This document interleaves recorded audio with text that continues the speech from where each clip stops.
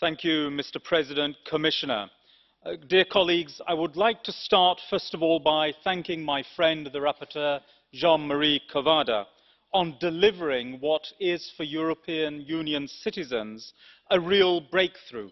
For far too long, we have tried to work towards deconstructing borders, only today to find ourselves in a situation where our citizens can physically pass through a border, but a big part of their life stops as soon as they do so because they cannot access the digital content that rightfully belongs to them.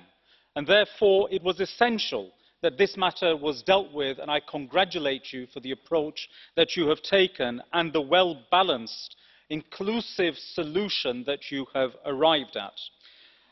That balance has been struck between consumers, consumer rights and right holders, and it was essential that this Parliament delivers a strong message of support to the rapporteur's work.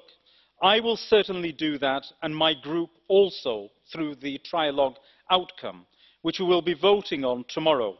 And I truly believe it is a digital single market success story.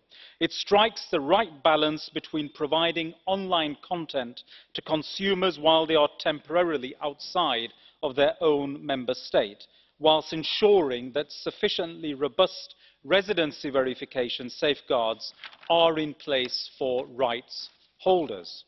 I'm happy to see that the verification methods strike the right balance between being effective but respecting data protection rules in order to avoid abuse. Service providers will do so by verifying a subscriber's country of residence through payment details, an internet contract, or an IP address checks.